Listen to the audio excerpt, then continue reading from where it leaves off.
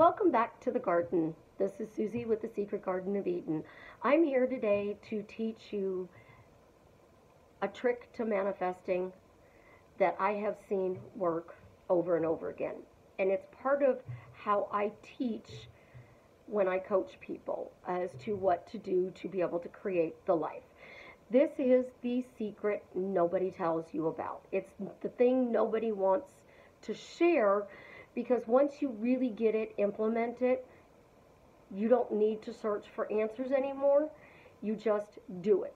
It's something that you're doing every day, all day long, 86,400 seconds a day.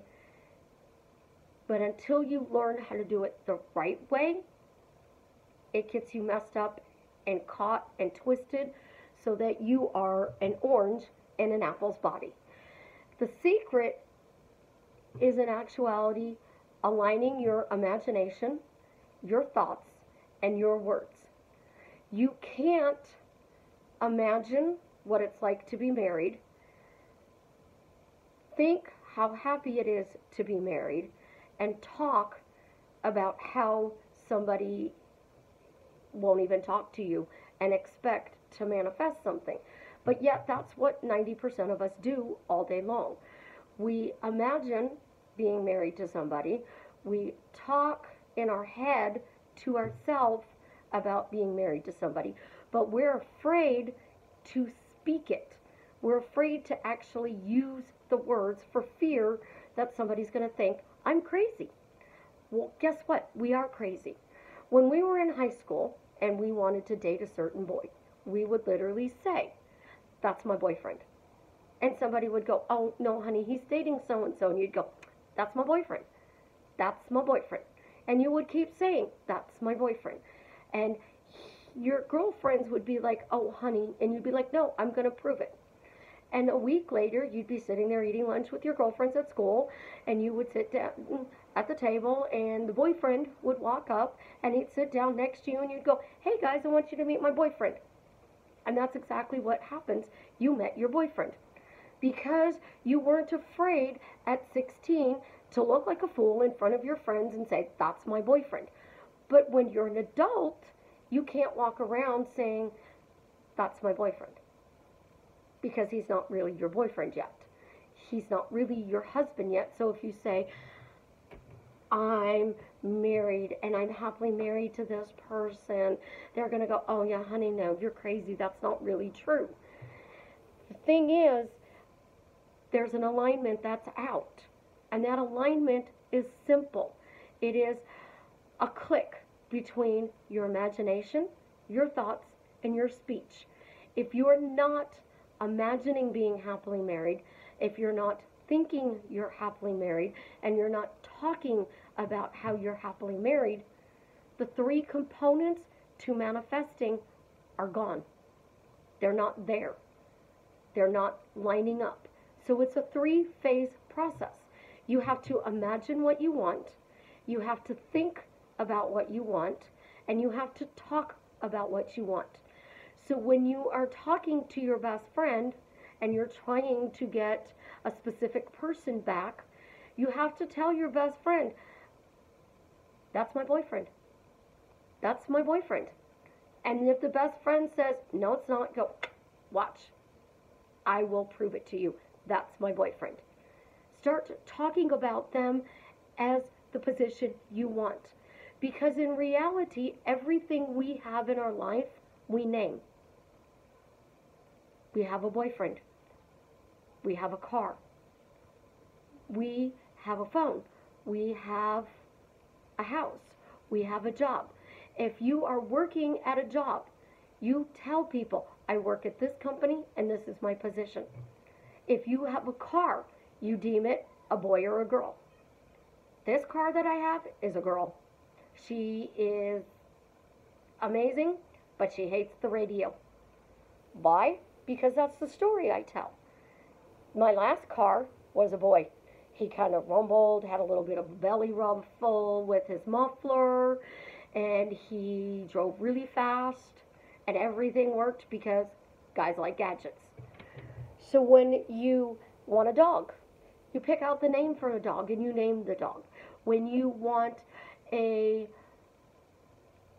certain thing from a restaurant for dinner. You order it and you tell the waiter, I want a pizza. I want thin crust, Italian sausage, pepperoni, cut in squares. He brings you it out. You named it, you described it, and you spoke it. So you put all three of those components together because you thought from your imagination and you spoke it. So when you are creating and manifesting, your words that you are telling your best friend, your parents, have to line up. And if you can't tell them you are happily married to so and so, don't talk about it. But when you go home and you're standing in front of the mirror and you're brushing your teeth, you're talking to yourself anyways. So there's nobody around. Start talking to yourself as you're doing the dishes, as you're vacuuming the floor, as you're dusting the furniture, as you're driving the car. Turn the radio off and start telling yourself, I'm happily married to so-and-so. I'm in an amazing relationship with so-and-so. Our relationship is amazing because he did this for me and he did that for me. Take the things that you liked from the relationship that you had with that person that you're trying to bring back into your life and start speaking it. Actually, physically say it. Don't just think it. Because the things that we truly create, we name and we talk about it. And we talk and talk and talk. And we tell everybody who will listen, my boyfriend sent me flowers. My boyfriend bought me dinner last night. My boyfriend came over and we watched Netflix. He actually watched a chick flick with me. But when we are sitting there telling our girlfriend that that person we love and want to be with is ignoring us, but we're thinking they're not, we're not messing up. And guys, I'm sorry, I'm a girl, so I'm saying it from a girl's perspective, but it's the same thing for you. You're out playing basketball with the guys. You're bowling. You're at the barbecue grill and you're barbecuing and you're talking about your girlfriend or your wife or your sister or your mother. It doesn't matter who it is. Every person in our life is a specific person. You're telling them that person is driving you nuts. They're driving you nuts. You're thinking, no, they're not. They're happy. They're loving. They're going to be nice to me. But you're still speaking. Your components have to line up. If they don't line up, you are creating chaos and it's taking longer for your manifestations to happen.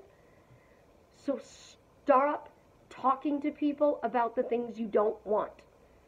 Only talk about things that you can publicly if you feel like you're going to be laughed at or joked about or they're going to be like, oh, Susie's crazy. Well, guess what? I am crazy, but I have a success rate that proves why my stuff works. You can't talk and keep telling your lunch work coworker that you eat lunch with every day about how your boyfriend's doing this stuff that drives you crazy or your girlfriend's doing this stuff that drives you crazy and then mentally keep telling yourself every night, they love me, they want to be with me, they love me, they want to be with me, they love me, they want to be with me. Because 95% of your day, you are undoing every single one of those thoughts that you are trying to create an imagination to create the reality of the life you want. Start only verbally out loud recreating the things that you want. Everything that I have manifested in my life, I talk about. Everything that I don't want in my life that I talk about stays in my life. So line up your process. Your mental diet is imagining, thinking, and talking. If you cannot tell your best friend or your mom what you're thinking, stop talking about it. Stop. Because the more you talk about what you don't want, it undoes what you do want. And I can't stress it enough. I get so many messages a day. I'm imagining this. I'm monitoring my thoughts. But he's still doing that. You are saying X, Y, Z, but he's still doing A, B, C. That's exactly why you are getting what you are getting. Continue to speak only what you want. And then ask questions. Why is this working out for me? Why are there people I can talk about with this too? Name it, own it, think about it as little or as often as you want. I don't care. But only, please, only tell people that you can talk to the things that you are creating. You're not crazy. Because the girl in high school, you didn't think she was crazy. You thought, gee, that girl gets any guy she wants. That guy gets any girl he wants. Because they're telling that story. The person I love loves me. They only want to be with me. They can't think about anybody else. And they don't care if they don't say their name. They don't care how it's said.